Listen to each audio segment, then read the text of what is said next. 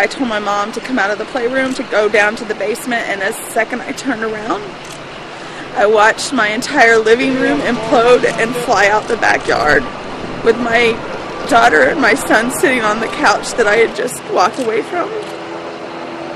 And as soon as it started, it was finished, but everything just was flying all around.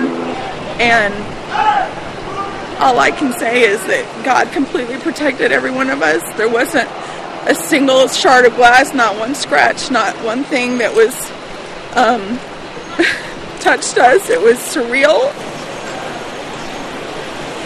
It lasted like a couple of minutes, and once it passed, we went outside, and our reaction was we were just stunned at what had happened. And we went around walking. I was like really sad. I was crying and everything. There is a clear path, typical of a tornado. It really started just a little bit behind this subdivision where this house is destroyed behind me. I measured from the air a path clearly marked of 1.4 miles.